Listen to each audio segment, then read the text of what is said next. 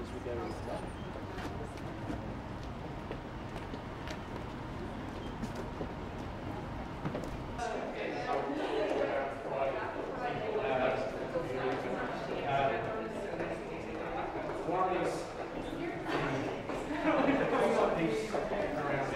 Well, when it comes to booster jabs, we are waiting for the final advice from the JCVI. That's our group of independent clinical advisors. And when we get that advice, we will be able to start the booster program. But I anticipate it will begin in early September. Then, Mark, if you could check whether patient on the table.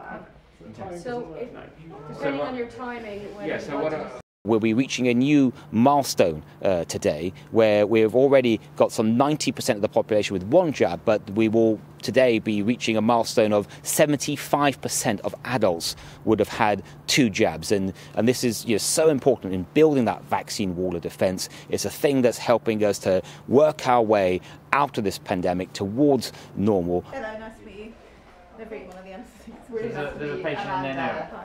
And they are looking to lend us a second row, but obviously space is a constraint. We would like more theatre space. So you'll have been doing it for a couple of years now. Yeah. And what first one and second alarm?